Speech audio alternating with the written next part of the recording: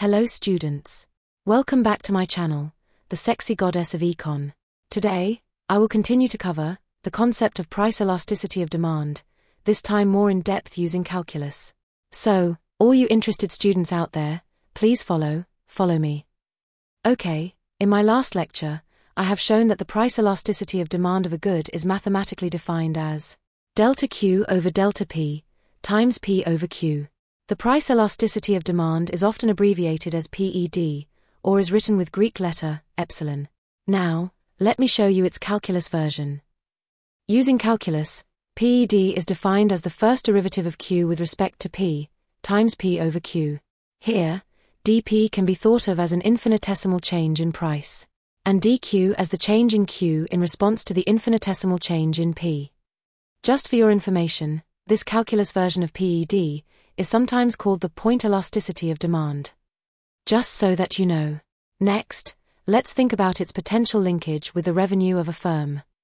The revenue or the total revenue of a firm can be simply written as price times quantity sold, Q.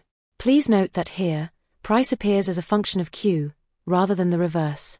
For your information, P expressed as a function of Q is called an inverse demand function in economics. Now, let's derive the equation for MR, marginal revenue, from this total revenue equation. Given that marginal revenue is simply the first derivative of the total revenue function with respect to Q, we can see that MR equals P of Q plus dP dQ times Q. Not too difficult so far, was it, as all we did was some simple math.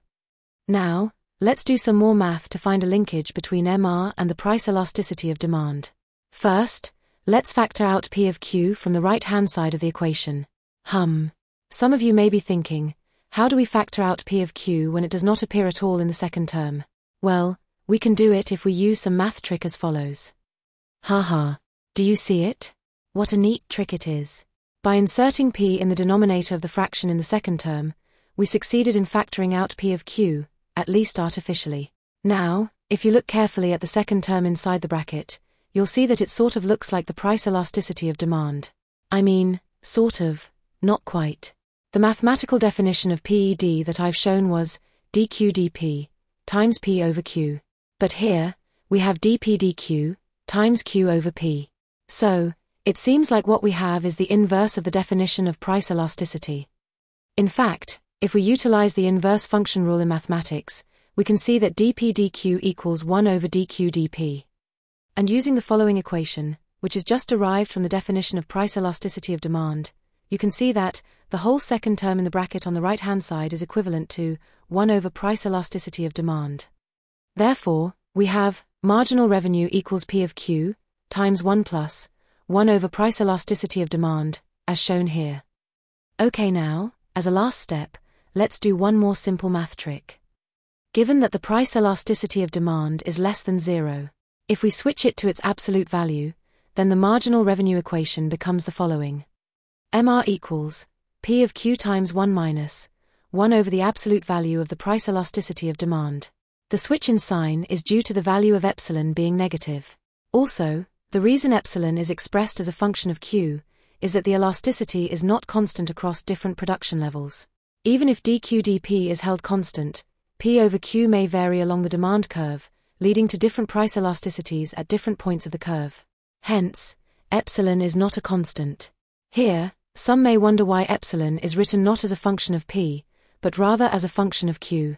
Well, it's reasonable to think so, but remember, we have all along assumed that P is a function of Q, not the other way around. So, if P is assumed to be a function of Q, a function of P is actually a function of Q. Confusing, isn't it? Blame the darn economists for making this world unnecessarily confusing. Shall I go ahead and condemn your professors on your behalf? Okay, now that we have this MR equation, we can now clearly see its linkage with the price elasticity of demand. From the equation above, we can see that, if the absolute value of epsilon is greater than 1, MR is greater than 0, that is, a positive number. On the other hand, if the absolute value of epsilon is less than 1, MR is less than 0, that is, a negative number. And where epsilon is exactly equal to 1, we have MR equals 0. What this all means is that at the point where the absolute value of epsilon is greater than 1, as the firm produces more, the revenue keeps increasing. By contrast, at the point where the absolute value of epsilon is less than 1, as the firm produces more, the revenue keeps decreasing. Hence, in order to increase revenue, the firm will need to decrease production in this case. What this means is that, if the firm's current production is at the level where the absolute value of the price elasticity is high, the firm will try to produce more, if its objective is to maximize revenue. On the contrary, if the firm's current production is at the level where the absolute value of the price elasticity is low, the firm will try to decrease production, to increase revenue. Until the point where MR becomes 0. Graphically, what this means is that if the firm's production level is currently at this segment, that is, if the quantity produced is less than Q star, then the firm would want to produce more, to increase its revenue. It will keep producing more until it reaches the point where the absolute value of the price elasticity becomes 1. Similarly, if the firm's production level is currently at this latter segment, that is, if the quantity produced is more than Q star, then the firm would try to produce less to increase its revenue. Again, until it reaches the point where the absolute value of the price elasticity becomes 1. Here, we have just assumed that the firm's objective is to maximize revenue. However, the firm's true objective is to maximize profit, not just revenue. We haven't taken the cost function into consideration here. So, be careful. This analysis is just based on the revenue maximization standpoint, not on the profit maximization standpoint. Also, it should be pointed out that perfect competition is not assumed in this analysis. Under perfect competition, price is fixed, that is, just given by the market, and MR just equals this fixed number. Therefore, this analysis assumes that the firm is not a price taker but rather a price setter. That's why all along we have expressed P as a function of Q, not a constant. Hence, do not get confused. Hope today's lecture was very clear. Even though some of you may find economic ideas confusing and difficult to grasp, as you learn more and more, you will get to find them interesting, and even as sexy as I am. So, keep studying. Don't forget to like and subscribe before you go. I will come back with another lecture video soon, so visit again. May God bless you all.